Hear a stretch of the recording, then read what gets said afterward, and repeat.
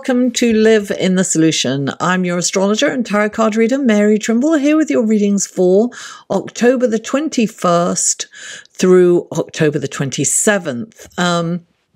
If you're new, welcome. I hope that you enjoy these readings and that you'll return. And if you are returning, thank you for supporting this channel and welcome back.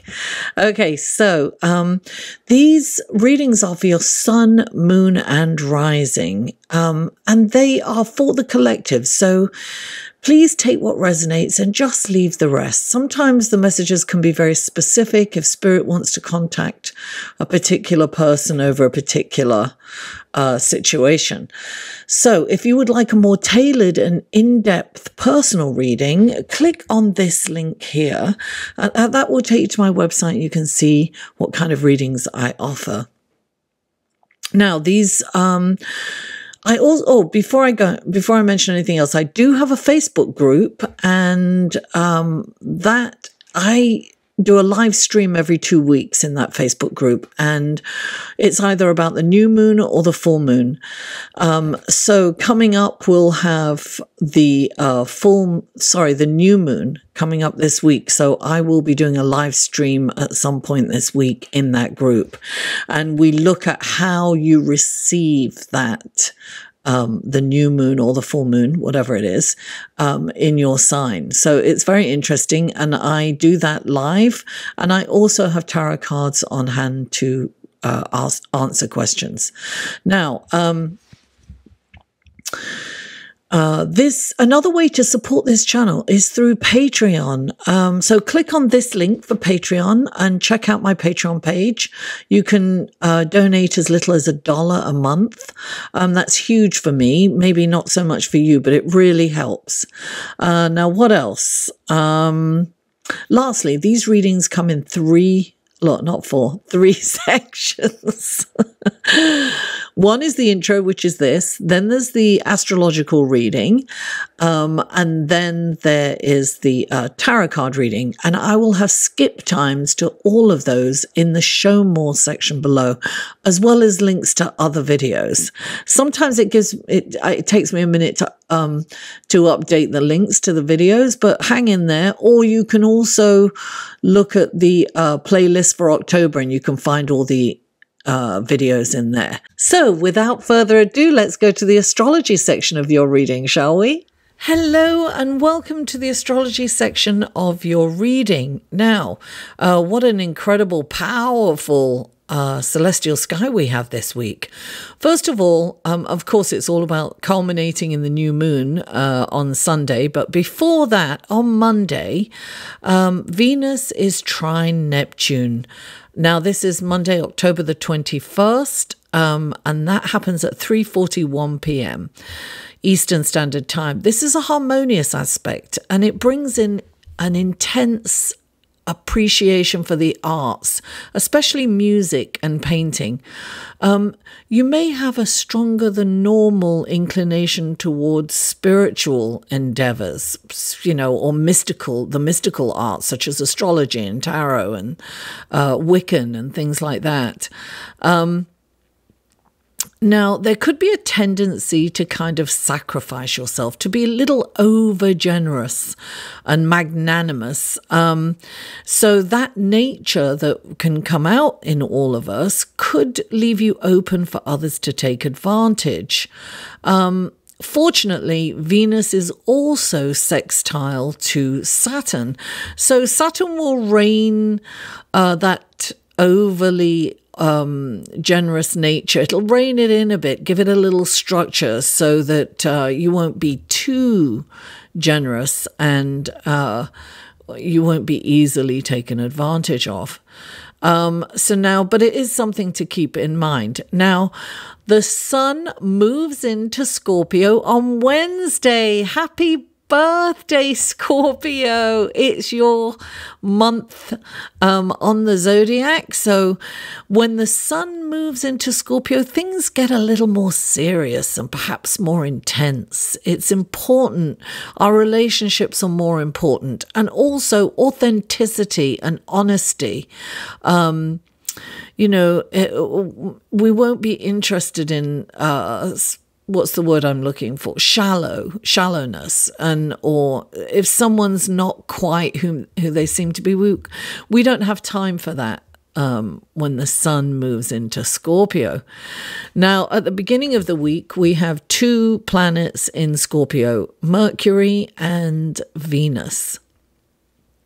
And then as we move to the new moon on Sunday, October the 22nd, there'll be 4 planets in Scorpio, because new moons are when the sun and the moon are adjacent, are right next to each other at the same degrees. They're almost on top of each other, right?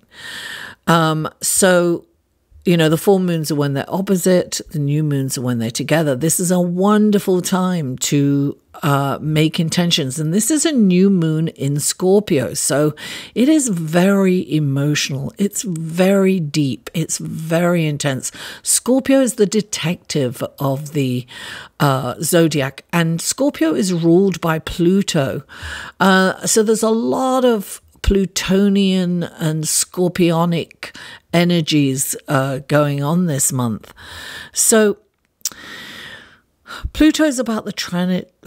It's the planet of transformation, right? So this new moon will give us a chance to really go deep and see what kind of behaviors are holding us back. What needs to change in our lives? Perhaps we need to let go of some people, or a place. Perhaps we need to move. Perhaps we need to let go of some things or some behaviors. It's about searching, going really deep and searching what triggers certain reactions in us, and how can we change that? Are we smoking? Are we overeating? Are we overworking, gambling, perhaps taking drugs, maybe not exercising or taking care of ourselves? Are we sabotaging ourselves in some way? This is an opportunity to co-create with the universe and really go deep within.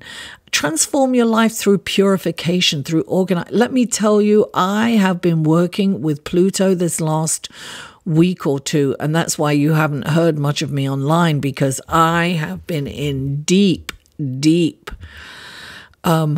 just cleansing, really purification, getting rid of all my old files. I had these files from, the 90s. So I've been shredding for days and deep cleaning. Everything's been moved. It is plutonic. So if you can do that, it feels so amazing. I have reorganized my whole home and my workspace, so everything kind of flows a lot more easily. So this is an opportunity, and it's opportunity to look at yourself and how you react. Now, okay, I'm getting a bit ahead of myself. It's going to be quite a challenging week, because at the same time, the new moon, that's the moon and the sun, right, are opposite Uranus. Now, this can mean volatile moods and mood changes, and our energy levels may fluctuate. This is really important to resist the urge to react. It can be rebelliousness, and anger can come up. So breathe before you react, and perhaps it might be more prudent to stay quiet. If you have the urge, that impulse to react, resist that. Now, earlier on the same day, Sunday is a whoa. One of those days, it's like a whoa. It's a hot topic day. So I would be aware of Sunday. These energies are a few days before and a few days after. Excuse me. And the energy of the new moon will carry us forward. So look, this is an intention that we need to make at this new moon of how we can change our life going forward and improve it. It's like, what can we change fundamentally about ourselves? What is possible to change? You know, this energy is behind us for this change. It's, you know, it's got our back. Now, earlier in that day, Mars squares Saturn. This can bring up control issues. This is all about control. It can be about manipulation. It's almost like you have to take control of everything. And, you know, people and situations. Now, in extreme situations, you may express cruelty or perhaps even violence to get your way. Or somebody may perpetrate that against you. So strive to, this is really important because this, you know, manipulation and anger and cruelty comes from fear, really. That's the underlying emotion is fear. So strive to find out what that fear is, where it comes from. It will give you a better understanding of yourself and perhaps some self-awareness. And when you have that, then you can start to change those things. So this new moon will help in that discovery, the self-discovery and self-awareness. So it is really one of those, this week is all about going within. It's about searching for solutions. It's about searching for the root and help you to understand. Because when you understand, it takes the power out of that fear, right? It stops you from reacting out of emotional fear. Okay, let's go to your tarot reading, shall we? Hello, Sagittarius, and welcome to the tarot card section of your reading for October the 21st through October the 27th. I'm feeling a little under the weather, so bear with me if I'm coughing or spluttering through this. It's my fault. I've been burning the candle at both ends and I haven't slept properly. I've been on the go. Anyway, this is for Sagittarius. What wonderful gifts, guidance, blessings, and helpful information can you give Sagittarius for this coming week? 3 cards for Sagittarius, please. 3 cards for Sagittarius. Oh, there's 2, I think. Let me make sure there's not 3 there. Oh, yeah, 2. 1 more card for Sagittarius, please. 1. Oh, there it is. Oh, flying away. Hang on.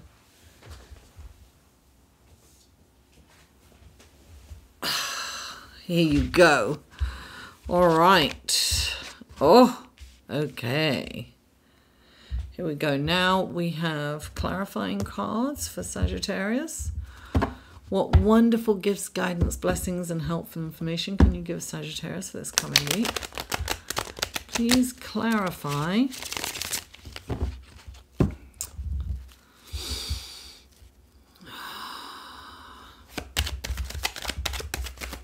Oh, there's 1. Okay. Please clarify. And please clarify.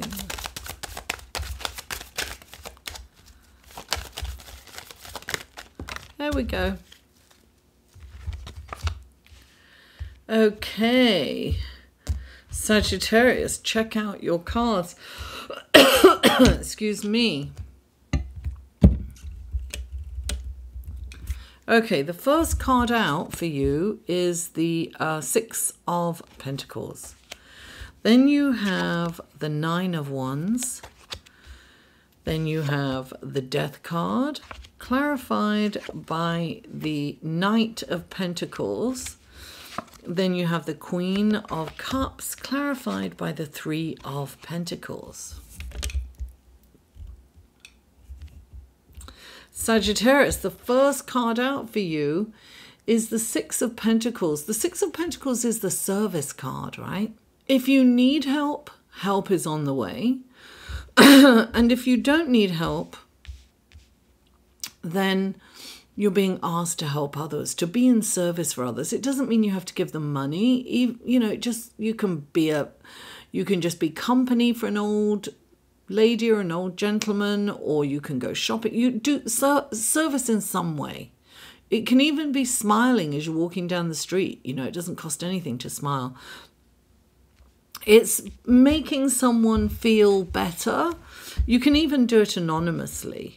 Pay someone's bill that needs a bill paying, without telling them, something like that. Somebody that needs some help somewhere. But as I say, look, this guy's like giving money to children. So you're either in need of help, which means help. This card means that somebody's going to come out and help you. Now, the next, I have a feeling that for some of you, it's somebody's going to help you, but still there's nothing to stop you from being in service too, right? So the next, clarifying that, is the 9 of Wands. So I feel that some of you are in a place where you need help, Sagittarius. And this is like, the 9 of Wands is like when you're feeling like you want to give up, that you've tried everything and you're really tired and you're dog-eared for trying to protect what's yours. It's almost like you're on the treadmill or the hamster wheel going round and round and round, and it's just exhausting. And this is somebody that's kind of been beaten up by life, right? So when the 9 of Wands comes in, this is not the time to give up. You're almost at the finish line. Hang in there. Just do it. This is about maybe taking a moment, a respite to kind of, take lick your wounds, rejuvenate so you can get back in there and do what you need to do. You're nearly there. Don't give up right now, Sagittarius. Help is on the way. And the next card out is the Death card. This is Pluto. And Pluto is very strong. I mean, Pluto rules, is the ruling planet for Scorpio. And there are 4 planets in Scorpio this week. And so we have this Plutonian and Scorpionic energies coming in. So this is about purification, because the Death card is about rebirth, right? The white horse represents purification, and the white rose also. It's about rebirth. It's death and rebirth. So we really have to look at where we can improve or change ourselves. We have to go deep. We have to really be honest. And Scorpio is the detective of the zodiac. So we've got to really search for where can we change in our lives? Really, this is about awakening, right? This is about going within and coming out spiritually awakened, with self-awareness and going forward differently. Right? Changing yourself, really deeply changing yourself. What behaviors have held you back? How have you shot yourself in the foot before? How have you, been your own worst enemy? What behaviors have blocked you from moving forward and being successful? That's what you've got to ask yourself, Sagittarius. Now, clarifying that card is the Knight of Pentacles, and all knights are about movement, right? But this particular knight, he's kind of standing there surveying the land. He's moving slowly forward, methodically and strategically. So you're being asked to look at your next move very carefully and consciously, right? Excuse me, mindfully making your next move, because he stands there, he surveys the land, he doesn't waste energy. He's ready to jump into action if need be, to protect and to serve. But he's not going to go out there wielding his sword willy-nilly for no apparent reason. He's going to really look and see where he's going to move forward. He's astute. He's planning his next move. He's strategizing. So that's what you're being asked to do. And then you have the Queen of Cups. Now, the Queen of Cups comes in. She's this wonderful, emotional kind of maternal energy, if you will. And she can be, excuse me, I'm sorry. She can help everyone to the detriment of herself.